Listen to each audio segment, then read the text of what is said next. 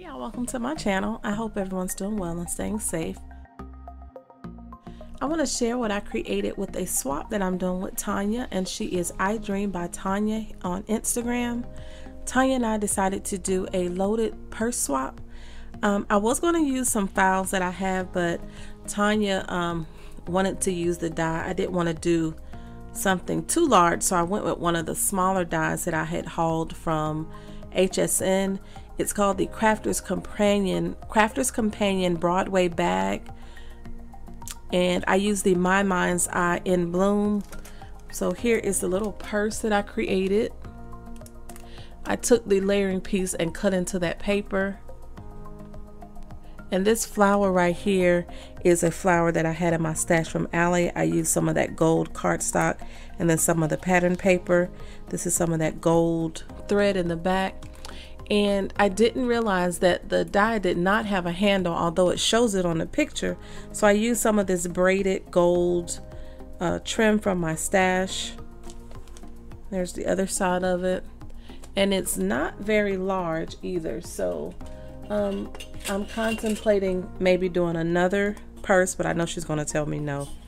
So this one is about 5 1/4 inches. And as you can see, that only goes up about 2 inches, and then the actual die is 4 inches tall. So all we were going to do is just some embellishments. We really didn't get really specific. To cover up the handles on the inside, I just took some lace and placed it on the inside. My kids are texting me. So on the inside, I placed some of this lace to cover up where I had hot glued the handles. So that's how the inside of it looks. I really love how that turned out, although that was not my original idea. So for my embellishments, I made her some of these little perfume bottles, and this is a hunky dory die I got in a magazine. I used the pattern paper. I did a gold top, and that little bow comes with the die. And then I just used some cute little bling pieces. The background was something I already did previously.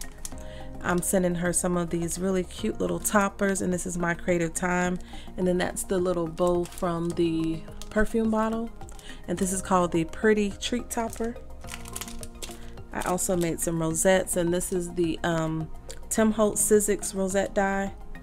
I used the scallop die from Cat Scrappiness for the backing. That was something I also previously had cut out. And then here's some more of the flowers, but those are the flowers, and I have the iridescent flat backs from that Michael's box that I have in my stash, but this is the same flower that's on the front of the bag. I really love how those turned out. I'll also be sending her this little box of candy. I have some extra goodies that I have packed into this bag that I created on my first collaboration video, the Hump Day Handmade. If you have not checked that out, I do share a tutorial on how to create that, and I will link it down below. If you have any questions, please leave them down below, and I'll get back to you as soon as I can. Thank y'all so much for watching. Thank you so much again, Tonya, for swapping with me.